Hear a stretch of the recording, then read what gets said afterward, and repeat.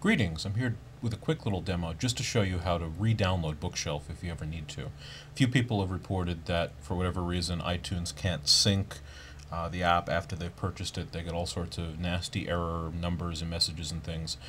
There seem to be some bugs in the iTunes iPhone syncing for applications. I've had this happen to me with both BookShelf and with lots of other applications that I've installed.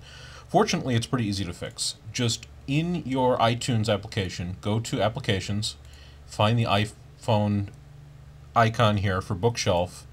You want to right-click on it with your mouse, choose Delete, and then it'll ask you if you're sure you want to remove it from your library. Go ahead and choose Remove. I'm going to choose Cancel because I'm okay at the moment. And it should disappear from this list.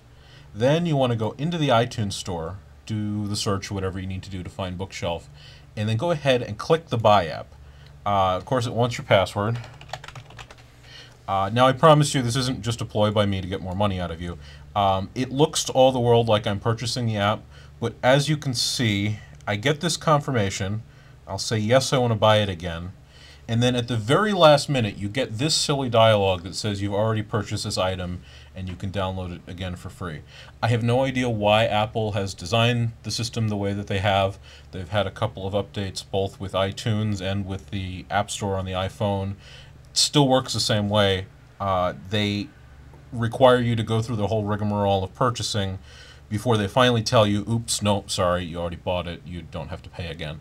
So you hit OK, and now it says purchasing again and it's downloading the app. It's really silly that it makes you go through this, but it has downloaded the app and I've not had anyone, including myself, be double charged for doing that. So if you do have problems, various error messages, whatever, you can go ahead and do that without any fear of being double charged.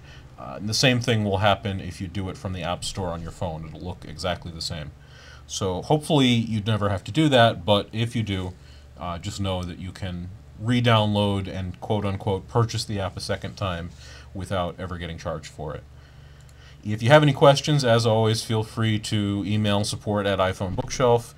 If that process doesn't get the app working, unfortunately, the best I'll be able to tell you, even if you email me, is contact iTunes support. Developers really have no control over the installation process.